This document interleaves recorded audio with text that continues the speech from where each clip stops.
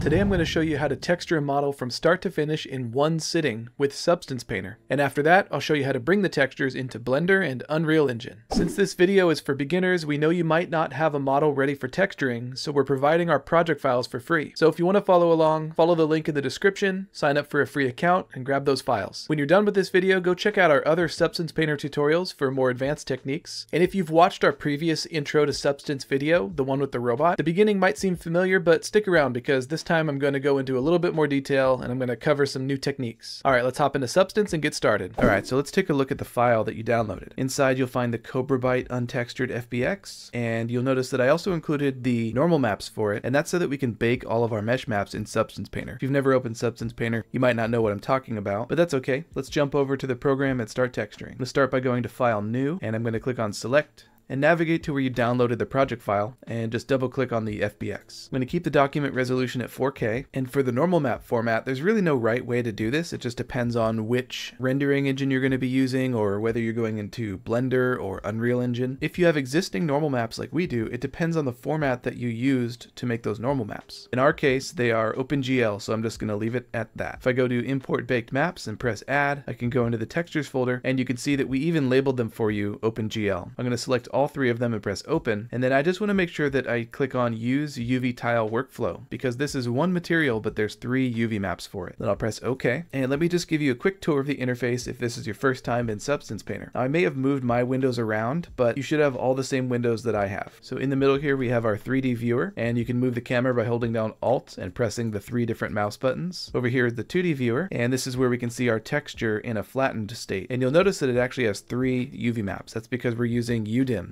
Over here in the texture set settings window, which again yours might be on the right side because I've rearranged my interface a little bit, but over here in the texture set settings window I'm going to scroll down and click on select normal map, and it should take us right to the map that we imported. Notice that it's one texture but it has a 3 on it, and that's because it combined all 3 of those textures that we imported into one file. If I click on this, we should see some detail appear on our weapon here. Notice that we can see the little numbers on the front, little ProductionCrate logo, all the panel lines and nuts and bolts are there, and we can see that in the 3D window and the 2D window. If you press F2, we can see just the 3D window, and if we press F3, we can see just the texture window, so if you need to zoom in on something, and if you press F1, it goes back to the split view. I'm going to press F2.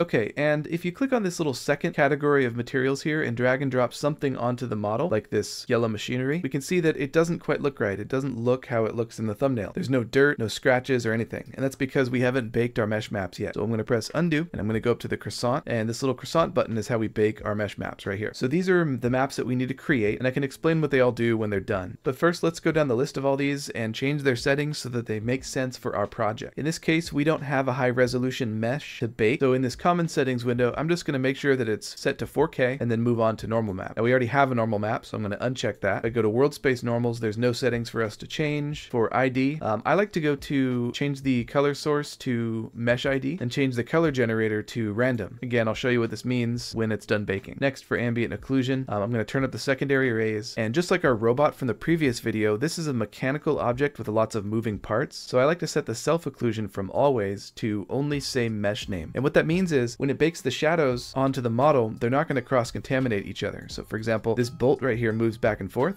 and we don't want the gun to bake shadows onto the bolt because it would look weird once it starts moving, but the shadows are baked on as a texture. Next, I'm going to go to curvature, and in this case, we're going to make some changes. We're not generating our high detail from a high-res mesh. We're generating it from a normal map, so I'm going to click on this one. And you can experiment with increasing or decreasing the details. I'm going to go to the position settings, and I don't need to change anything here. And lastly, I'm going to go to thickness. Let's turn up the secondary rays and also change the self-occlusion to only same mesh name. Okay, that should be good. Let's press Bake Selected Textures. And now we just gotta wait.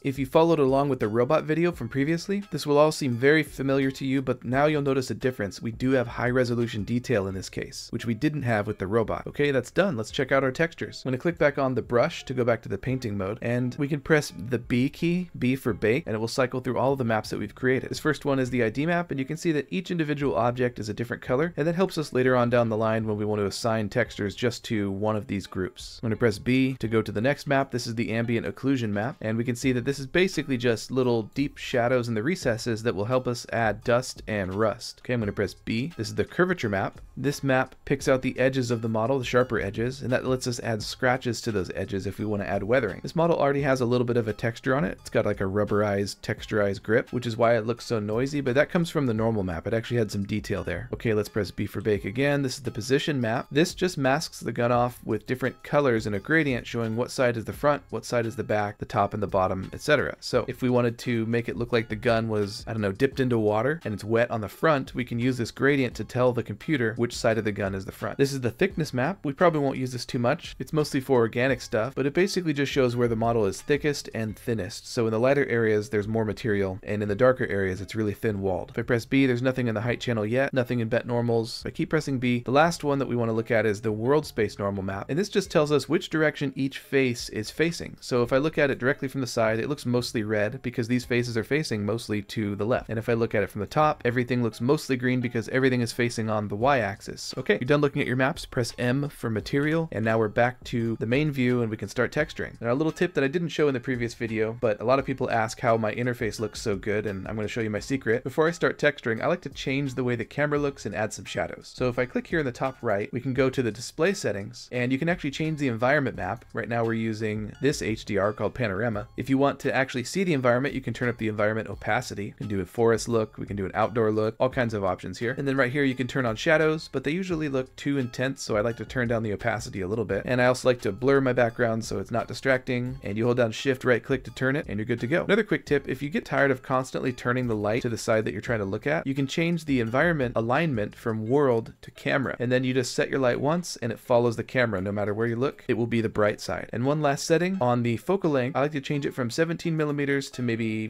35 millimeters or even 50 millimeters depending on the model, and that just gives me a slightly better feel. All right, and that's the way I like to work. One last test before we get started. Let's drag that same machinery material onto the model and see what it looks like. Yeah, that looks so much better. I mean, I probably won't use this material, but at least it's behaving as we expect. It's got dirt in the recesses and the edges are all picked out in a brighter yellow. So our maps are working. All right, let's delete that. Okay, and let me show you how Substance Painter works. To people who have never opened the program, it can be very confusing, but it's really simple. It's a lot like Photoshop or just other layer-based programs. But just to get used to what we're doing here, let's jump over to the basic material tab. It's the one that's all the way on the left here, and just drop any material you like onto the model. I'm going to start with this metal polished, and over in the layer palette we can see that the metal polished is applied. Now drag any other material like this blue tarp, and notice that the blue tarp is now on top of the metal and it's covering it up. We can't see the metal anymore. Just like in Photoshop, we can add a layer mask. So if I right click on the tarp material, or if I click on this, we can add a black mask. Either way will work. And now there's a little black layer mask, and it's covering up the blue material and revealing the metal underneath. You can actually see the mask itself by alt clicking on it. We can see it's all black, and if we paint white,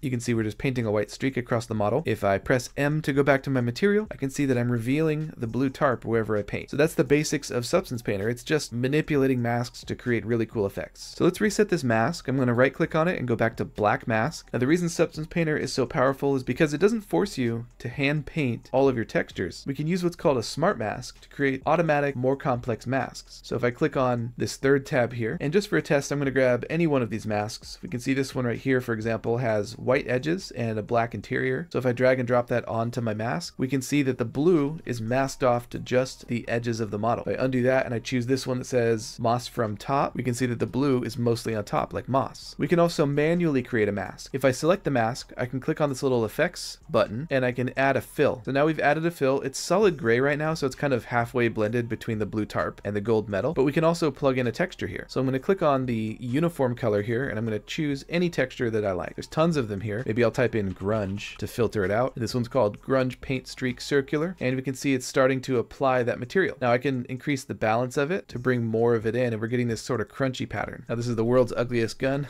but we are just learning about the interface right now. Let's pick something a little less noisy. I'm going to choose checkers, and now I've got a checker pattern. Now notice it's kind of crooked, but that's because it's a checker pattern in 2D space. So I can increase the tiling to increase the checkering, and we can see in 2D space it's a nice checker pattern, but in 3D space it doesn't always translate that way. So we can actually change the way this is mapped onto the model. Right now it's mapped via a UV projection, but we can do a triplanar projection. And now it really is just a checker pattern projected in 3D space onto the gun. And I can change the tiling of it, and that looks pretty cool. It's like a new Call of Duty skin or something. Now this is where Substance Painter gets really complex, but also really powerful, is we can add layers within our layers. Notice we have our blue tarp layer with a layer mask. If I click on that, that opens up, and now there's like a sub layer called checker. I can add another thing on top of this checker. Let's add another fill, and I'll type in scratches. Let's try this grunge scratches rough, and let's set the blending mode of this sub layer to subtract. So now we have our checkers, but you can see that they have scratches being subtracted out of them, and we can change the tiling of just the scratches or the contrast, and we have full control. Now so far we've just been applying flat textures to our model, but we can actually apply generators which will dynamically recognize those maps that we baked earlier and add more detail to the edges or to the recesses of whatever model we have in here. So let me show you how that works. I'm going to click these little X's to get rid of our fills, and if I click back on our mask, I'm going to add a generator instead of a fill. And right now we have no generator. You can see it's empty, so I'm going to click on that, and there's tons of generators here, but I'm going to click on the basic one called Mask Editor. Now what this does is it gives us control for every one of those baked mesh maps. Right now you can see everything's turned off, all the sliders are turned down except curvature, which again is the edges. If I go to my baked maps, you can see this is the curvature map. So if I increase the opacity of this, we can see that the blue is ending up on just the edges of the model. We can further open up the curvature map, and we have more control. So I can refine the coverage of it by changing these sliders, and they have names like sharp, fine, soft, medium, large, big, and huge, and that basically just helps us choose which parts of the model should be covered or not. Okay, so that's the basics of the program. I'm going to trash those two materials, and let's start texturing for real now. Now the existing version of this gun is pretty clean and sleek and futuristic, so I want to do something a little more grungy. I want to do metal that's kind of dirty,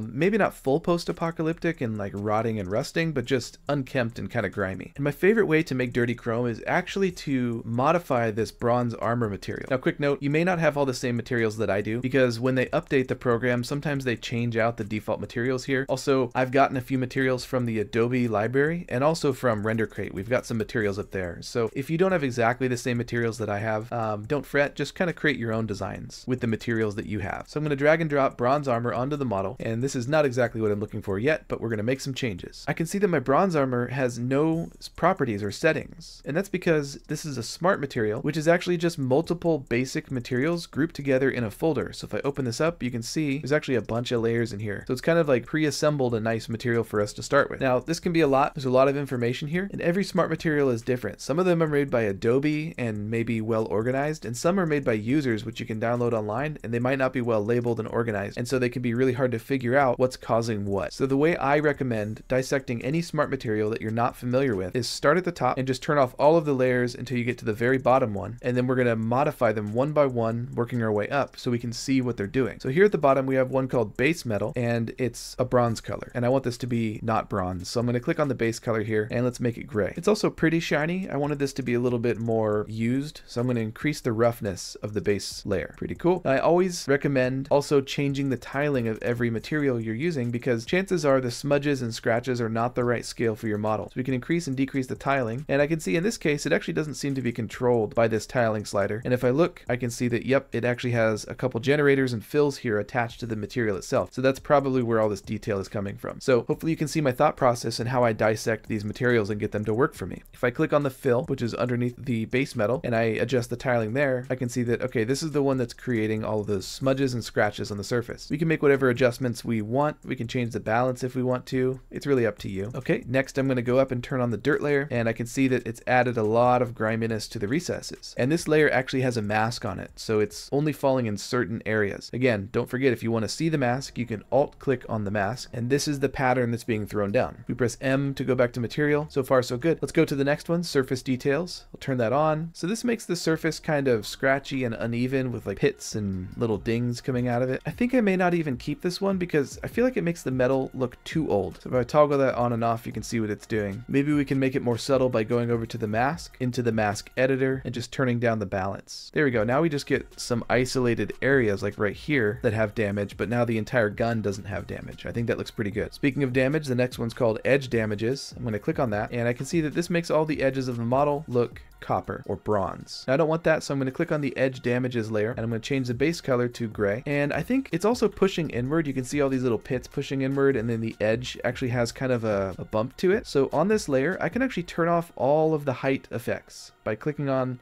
this channel right here, height. So now that layer doesn't push in or push out, it's just changing the color on the edges and adding a little bit of shine. And we can see that by pressing C for color. Keep pressing it until you get to the base color channel. And we can see that the edges of our model are actually lighter in color. If I press C again, we can see this is the metallic channel. Press it again. This is roughness. Now in the roughness channel, I can see that the edges are darker, which means they're a lot shinier than the rest of the gun. And I'm not sure if I want that. So let's press M for material. And on the roughness channel, I'm just going to lighten that up. Pretty cool. Okay, and the last one is called Sharpen, and that just adds a little bit more sharpness and detail to the material. Okay, and I think our Dirty Chrome is looking pretty good. So let's close our folder, and I'm actually going to change the name to Dirty Chrome so I don't get confused. And now I want to create sort of a rubber or plastic material for all the furniture, like the handle and the grip and all that. So let's search for rubber. And this one called Rubber Dry looks kind of promising. Let's try that. And yeah, that actually looks pretty good. I think I'm going to darken it to make it more high contrast with the rest of the gun, but pretty good. So let's open up Rubber Dry. And I think the only thing I'm going to change is go down to the rubber base and click on the base color to make the dark gray even darker. I don't want to go full black, because that's not really realistic. Even if you want things to appear black, you want to go just a little bit gray. Okay, so just like with our example materials, the blue tarp and the gold metal, I've got two layers, and the top one is completely covering up the bottom one. And I want to actually hide the rubber material in certain areas of the gun to reveal the metal. So let's click on our rubber material and go add a black mask. And it would be a huge pain if we wanted to paint it onto the model manually. So we're not going to do that. We're going to undo. And I'm going to use this tool right here called the polygon fill over on the left. And what this does is it will fill the model, kind of like the paint bucket in a painting program, with whatever color we want. In this case, I'm going to flood it with white to reveal the rubber dry. Now you can see right here, it's set to face mode or polygon fill mode. And that means if I click on it, it's just going to fill one face at a time, which is not exactly what we want. The next one over is the mesh fill mode, and that means it'll fill the entire object. Now this gun is broken up pretty intelligently, so I'm going to click on the objects that I want to be rubberized basically. And you can actually click and drag if you need to, like this. Now notice that I accidentally got this strap, and I also got this little metal piece that I didn't want to be rubber. So if you need to remove the rubber, you can actually change the color to black over here. And now whenever I click, it's going to remove the effect, just like that. I'll switch it back to white and I'll keep clicking. Okay, I think that looks pretty good. So I've got this nice two-tone sort of modern high contrast design, but I want to create a bright pop of color that I can put around the model. And I'm thinking maybe yellow. So I'm just going to try some of these other plastic materials and just see what they look like. That one's a little bit too dirty. I'm going to undo. This one might be a little bit too glossy. This one's a little too scratchy. Yeah, I like this one. I can work with this one. It's called Plastic Grainy Soft. So just like before, let's open that up. I'm going to go to the base and let's change it to a nice yellow poppy color. And I can see it's kind of a bumpy material. Let's go to the bumps and see if that's how we can control it. If I go to the mask for the bumps, I can see there's a fill called Cells 1. Let's click on that and we'll change the tiling to make the bumps a little smaller. Okay, let's add a black mask to the entire plastic group here. And then I'll switch to my mesh fill and I'll click on anything that I want to be yellow plastic. Maybe these cables running through here could be yellow. Oh, maybe these parts too. That's pretty cool. Okay, so far so good. Now that we have more of the weapon textured, I'm starting to feel like I want the metal to be a little bit darker. And then some parts I want to be a bright, shiny metal. I need to darken down my metal by going back to Dirty Chrome, going all the way down to the bottom where it says base metal, and let's darken that color a little bit more, and maybe increase the roughness a little bit too. Okay, that looks pretty dark, but what we can actually do is select the entire Dirty Chrome material and duplicate it, and I'll rename this to Bright Chrome, and let's turn the brightness back up just a little bit, maybe not as high as it was before, and we can use this new Bright Chrome as just little accents around the model. So I'm gonna click and add a black mask to the Bright Chrome, and then I'll use my polygon fill to just pick out some of the mechanical details. Like these little details here can be a little brighter. Ooh, maybe all the nuts and bolts. All right, there we go. So now we've got two different tones of metal. We've got dark metal and then a bright metal accent all over the model. We've got black rubber and we've got our yellow accent color. I think we actually just need a couple more detail materials before we can start really making this thing feel unified like it's one piece. So let's get a couple more little simple materials onto the model. First one I'm thinking of is some glass for these little lenses. So if I search for glass, I can find this smart material called Glass Film Dirty Mirror, and I'll just drop that onto the model. Looks pretty good. Let's add a black mask, and then I'll use my polygon fill to just click on those little lenses. And you know what? While I'm at it, let's add some more color, some more visual interest by changing the color of the glass to maybe red, maybe like a dark red like that. Now we also need some sort of a material for these fabric or plasticky straps. So if I search for plastic, maybe I'll just throw on this plastic armor glossy and see what that looks like. Let's add a black mask to our plastic here, and once again use the mesh fill to isolate it just to these little straps. straps. And don't forget these ones back here. Now those look pretty good. They are slightly tinted bluish purple, but I think that actually helps break up the model a little bit. If it was just desaturated dark gray, it would kind of just blend into the rest of the gun. So feel free to tint them whatever color you want, just to give it a little bit more depth. Yeah, if those were just dark gray or black, they would get completely lost. Okay, and the last material that I think we need is some sort of a bronze or brass material for the shell. So for that, we can maybe just use another copy of bronze armor and drop that onto the model. Let's add a black mask to the layer, and we'll use the mesh fill to apply it just to the bullet. Now it's got a lot of grime on it. I don't think I want that. So I'm going to turn off my edge damages and maybe even the surface details. Pretty cool. Okay, at this point, the gun could be considered done. Every part of it has an appropriate material on it, but I think we want to go a little bit above and beyond and push our textures a little bit farther so it stands out. So I'm going to add some details to it. We talked about in a previous video thinking about how things are constructed, because that will add a lot of realism to your objects. So I'm going to add some weld lines to the gun, and I'm going to add some sort of stripes as if parts of the gun were machined on a lathe. Next, we want to sort of tell a story with our textures. So I'm going to add some decals to it, and then I want to unify the whole texture, so I'm going to add some dust at the end. So let's start by telling the story of how this thing was constructed in the first place. And I'm going to add some weld lines. Now this looks like a really futuristic, high precision machine, so you probably wouldn't see visible weld lines, but remember, I'm going for a slightly post-apocalyptic future sort of setting. Maybe not full apocalyptic like Fallout, but I kind of want that sort of rundown, maybe hand-modified vibe. We can already see that this thing has some straps on it, so whoever owns this thing, maybe they have to make repairs because they don't have access to new weaponry. It's really dirty. There's already straps on it. So let's add some weld lines as if they added things themselves. So if I go to the basic materials tab here on the left and I type in weld, we should get a material called metal welding. Now this isn't actually a material that you want to drag and drop onto the model. We want to paint it on. So I'm going to add a blank layer right here by clicking on this little paintbrush, and I'll call this weld lines. And then I'll click on the weld lines material, and we can see we now have a brush where we can paint weld lines onto the model. Now it doesn't quite look right for our material, so let's make some adjustments over here. Firstly, I'm going to turn down the metal color because it's a little bit too bright. Maybe I'll turn up the roughness just a little bit. That looks pretty good. We can also change some randomness by increasing the shape irregularities, and maybe even up here, higher up in the settings, we can turn on the size jitter just a little bit and a little bit of the angle jitter. And now you can see every little stamp that goes down is a little bit randomized. So let's do a test. Let's see if this looks good. Just drag along the edge of where two pieces come together, and we can see it looks like it's been welded on, especially from far away. And I think that looks pretty good. So I'm just going to go around the whole model and add weld lines to areas that I think will look nice.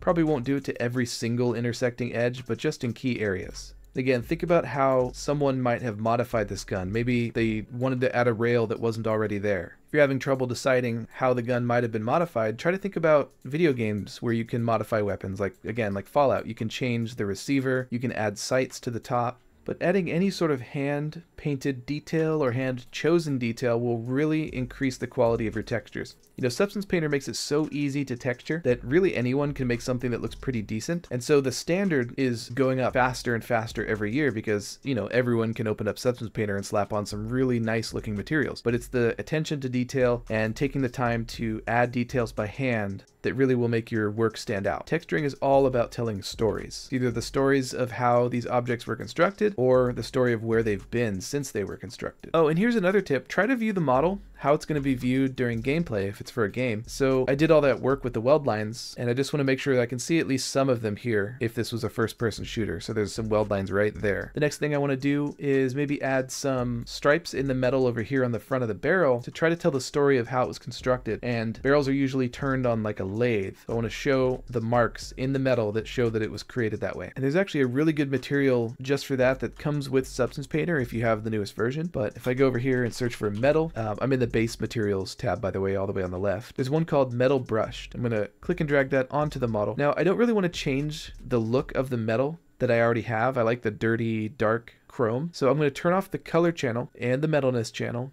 and the roughness channel and just leave the normal map. So we're only using the normal map from this material because you can see it adds these nice lines to the metal like this. Now they're currently facing all which way, but this is the effect I was going for the machined metal. That's just to rearrange these so they're facing all the same way. So the reason why the stripes are going in all different directions depending on where I'm looking on the model So for example, right here it's running lengthwise, but here the stripes are running across. And the reason for that is because if we look over here in the texture view, really all the stripes are running from left to right. And these UV shells over here are kind of laid out in all different directions. So if I want to make these all face the same way in 3D space, what I want to do is click on my metal brush material. And then up here at the top, I'm going to go to projection and change it from UV projection to planar projection. So now we have this box in 3D space that we can move around. I'm going to rotate it 90 degrees so that the blue arrow is facing side to side. And I'm also going to line it up with the barrel because that's really the only part I care about right now. And we can see that the stripes are running lengthwise. So now I just need to rotate it, I guess, this way, like that. And you can hold down shift to snap it. So now you can see we've got these stripes running through the metal the way I want it to go. Let's just really quickly isolate this effect to just the barrel. Unless you want it all over the place, you can see it looks pretty good on this part. It doesn't look good on the plastic. That doesn't really make sense, right? So I'm going to add a black mask and then I'll use my mesh fill to apply it just to the barrel. Like that. It's a pretty subtle effect, so we can still make some adjustments if we need to. If we click on the metal brush material, we can change the tiling to change the size of it. And if we scroll down, we can probably turn up the brushing intensity. Yeah, and that's going to increase the depth of those stripes if you want it to be a more noticeable effect. Now, one last little detail that I want to add before we do our finishing dirt pass is some little decals and warning signs. This model already has some branding on it. We don't need to add that. Pretty cool. But maybe just some little warning labels like don't pinch your hand on this extendable stock, that sort of thing. So I'm going to add a fill layer, and what it's going to do is fill the entire object with a nice, new, fresh, clean coat of white paint. Let's name this decals. And for now, I'm just going to leave it how it is, and I'm just going to start masking it off where I want the decals to be. And then we can change the color of the decals later if we want to. So let's add a black mask. Let's click on our brushes, and I'm going to choose the basic hard brush. And then I'm going to click over here on this tab. This is the alphas tab, and I'm going to search for decals. And there's actually a warning sign right here for pinching, which is pretty cool. So I'll click on that, and now my brush is that pinch sign, and I can add this little warning right here. Cool. Again, we're going to refine it a little bit, but let's just get these decals placed on the model where we want them. And I guess I'm not really thinking of them as like stickers, but more like a little, maybe like a little screen print that goes on the model during manufacturing. And maybe there's some sort of warning about this piece. If we want to keep going with the sort of like ridiculous Fallout theme, maybe this is radioactive. So maybe I can add this radiation warning right here. What's funny about that is this isn't like a laser gun. It still shoots bullets, as you can see, but for some reason it's got a nuclear reactor right there. Maybe it's just for this laser sight. Speaking of lasers, we actually do have a laser warning right here. So maybe I can put that somewhere on this part. Not really a ton of room, a lot of detail on this thing. Cool, there we go. All right, let's modify these decals. They don't look really realistic or well integrated into the object. So I'm going to click on the decals material, and I'm going to increase the height just a little bit so that it stands off the surface. You don't want to go too crazy with this. In fact, I'd probably type in a very small number like 0.1 or maybe even less than that, 0.05. Okay, and now you can make it whatever color you want. Maybe a warning orange, maybe red, or maybe just keep it sort of an off-white. It's up to you. Okay, and then one last little step on these decals. They look a little too perfect and pristine, so let's rough them up a little bit. If I go back to the mask, I can add a fill, and you might think that we just erased our paint job, but we didn't. This fill is just on top of it right now, so let's change the fill to maybe grunge scratches rough, and we're going to set the grunge scratches rough blending mode to subtract, so it's going to remove those scratches from our decal. We can see it's working, but it's way too big, so let's go up to the tiling setting and increase that. Maybe we can increase the contrast as well and adjust the balance. And now you can see our decals just have a little bit of scratch marks on them, just to make them feel like they fit with the rest of the model. Okay, once again, the gun looks like it could be done at this point, but we want to do one last little step to tie it all together and sort of put it above and beyond what most people are going to be doing with their texturing projects. I like to add one last dirt layer on top of everything, so it looks like each of these materials has been in the same environment. Because right now, there's a lot of dark dirt on the metal, but it's not really on the plastic, right? And there's a different type of dirt on the yellow plastic, so it doesn't quite feel unified yet, like it's all been in the same environment. Now, again, this only makes sense if you want to tell a story that it's been in a dirty environment, so don't do this if you want this to look like it's been in a pristine lab or just came off the assembly line or something like that. I'm going to go over to my materials and type in rust. I actually like to use this metal rust as dirt because it has a lot of really cool, interesting detail. I just changed the color of it to look like dirt. So let's drag this onto the model so that it's at the very top, because the dirt would end up on top of everything. And obviously right now it's way too much, but we can adjust that later. Let's go to the rust color and make it sort of a more gray tan like dirt. I'm going to increase the dust roughness, and you can play with the color variation if there's too much variation. You can also increase or decrease the grain intensity. This is the actual bumpiness of it. Now if you want really thick dust, you can turn that up, but I want it to just look like a soft dust layer, so I'll turn that down. And maybe this has been in a sandy environment, so let's choose kind of a sandy color like that. And then lastly, I'm going to increase the tiling to get more detail out of it. And I can see it's actually really bumpy, so maybe I'm actually just going to turn off the height channel altogether so it's just a nice thin soft layer. Okay. Let's add a black mask, and I'm going to go to the Smart Mask tab, and let's just find one that seems like it would make sense. Maybe I'll try searching for dust. Let's try dust occlusion. And yeah, this is closer to what I want. It might be a little bit too much dirt, but it's the pattern that I was looking for. So let's alt-click on the mask, and we can see how it's being laid down. Okay, let's click on the dirt generator right here, and I can increase or decrease the dirt level. I can increase or decrease the dirt contrast, and then we can change things like the grunge scale if the scale of it doesn't quite look right. Maybe I'll increase the grunge scale like that. If I press M for material, I can see, yep, it's pretty much what I was thinking. It still might be a little bit too intense, but hopefully you're getting the idea of what we're going for here. Okay, now let's get this texture, which is finished, into Blender and into Unreal Engine, because it's kind of useless if it's just sitting here in Substance Painter, right? So let's get this out of Substance Painter and then into Blender and Unreal Engine. I'm going to go up to File, Export Textures, and then right here at the top, I'm going to navigate to where I want them to go. I'm going to drop them in that same folder where we got the FBX, but I'm going to make a subfolder called Finished Textures. And I'll select that folder. And we can see over here, these are all of the textures that are going to be exported. Now, we actually don't need the height channel because we didn't really create one. So I'm going to turn that off and I'll press export. And you can see it's creating one of those maps for each of the 3 UDIMs. So there's actually a lot of maps being created, but it's really quick. It's already done. So first, let me show you how to plug these textures into a Blender scene. Now, you can import the same FBX that we've been texturing, or if you have a Pro account, you can import the finished rigged model from RenderCrate. That one actually has joints that can be animated. But if you don't have a Pro account, you can actually just use the FBX that we were already using. So I'm going to import the FBX. There it is, looking nice. I'm going to switch over to my shading viewport and I'll click on the gun, and you can see there's already a material here set up. It's called Cobra Bite material. Now the quickest way to plug this in is actually to use a plugin that comes with Blender. It's free, it comes with it. You just have to activate it. I'm going to go up to Edit, Preferences, click on the add-ons and search for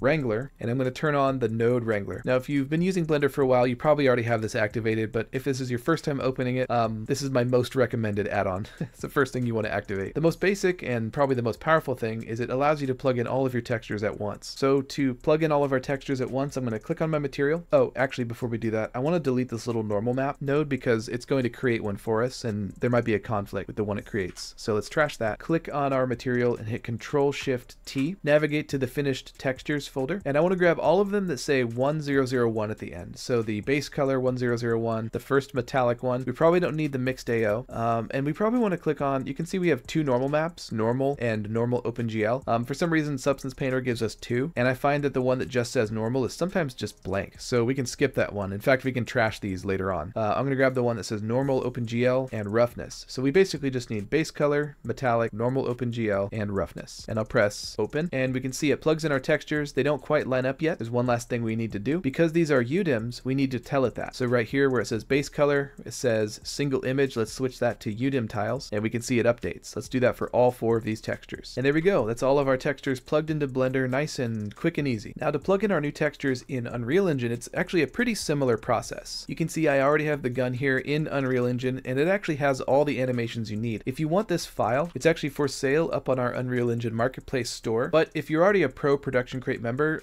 you don't need to buy it there. You already pay for ProductionCrate, so you can actually get it straight from RenderCrate if you're a Pro member. You can download that right here, and you'll open up this scene. So to swap in our textures that we just made, if you want to use them in Unreal Engine, here's how we do that. Once you get into the scene, into the showcase map, we're going to navigate to our textures subfolder, and these are the existing sort of white pristine textures. So I'm going to make a little subfolder, call this dirty, and let's go into the dirty folder, and I'll press import, and I'll navigate to the folder where our finished textures are, and let's select everything except the ones that are just labeled normal. We're going to use only the ones that are labeled normal OpenGL. I'm going to press open, and you'll notice you're going to get some warnings, and that's because we imported 3 textures for each color map and normal map and roughness map and all that, and Unreal is just telling you that it recognized that it's UDIMs and it compressed it into one single image. So if I double click on the color map, we can see it's actually all 3. Okay, something we need to remember with Unreal Engine is we want to uncolor correct a few of these maps. Let me show you what I mean. The metallic map and the roughness map are color corrected, but we don't want them to be because they're actually not color maps. So let's right click on these and go up to Asset Actions and go to Edit Selection in Property Matrix, which sounds really complex, but basically it's just a way of editing a bunch of settings for a bunch of maps all at the same time. So in this case, we have the metallic map and the roughness map, and we just want to turn off this sRGB checkbox so that Unreal Engine doesn't try to color correct those textures.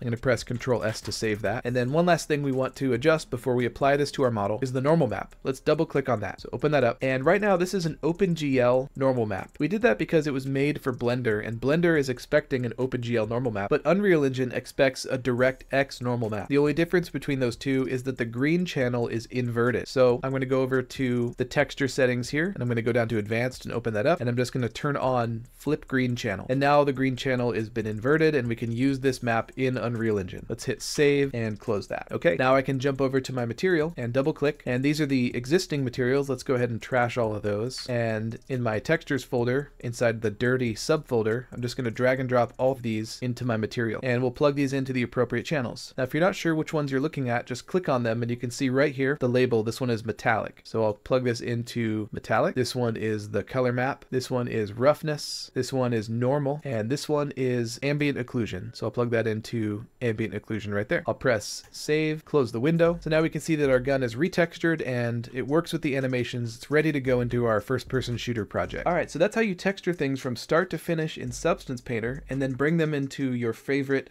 3D software like Blender, Maya, or even Unreal Engine to make video games. Now, if you retexture this rifle with your own design, be sure to share it with us on Discord or tag us on Instagram with it, because we really want to see all the designs you come up with. All right, later creators.